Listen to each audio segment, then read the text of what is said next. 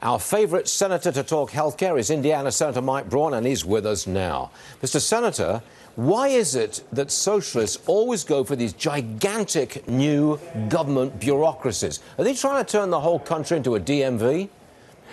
I give them credit. They're generally out front on the issues, but there's not a bureaucracy or an agency that they don't love. Here's what the issue is.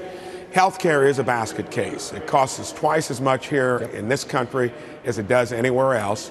The industry has been so obstructive to trying to fix itself. So the industry needs to realize that some of this stuff happens here. When you do not improve your performance, I don't think that's going to happen because Democrats never talk about how you're going to pay for it. We already don't pay for 20% of the government that we spend money on, so I don't think that's going to happen. But they certainly could outmaneuver us if we don't get with it as conservatives, quit apologizing for a broken industry, dragging our feet on reforming it, and especially the industry needs to take note. 80 senators have weighed in to try to fix its business, and it is broken. Okay. I want to talk to you about this, President Trump's executive order that forces hospitals and insurance companies, doctors, to be transparent about their prices. So you go to the hospital and they give you like a list of the charges that you're going to be made to pay for this particular procedure. That's fine. I mean, that's really good. Transparency is good. But I've still got to pay those high prices at the end of the day, haven't I?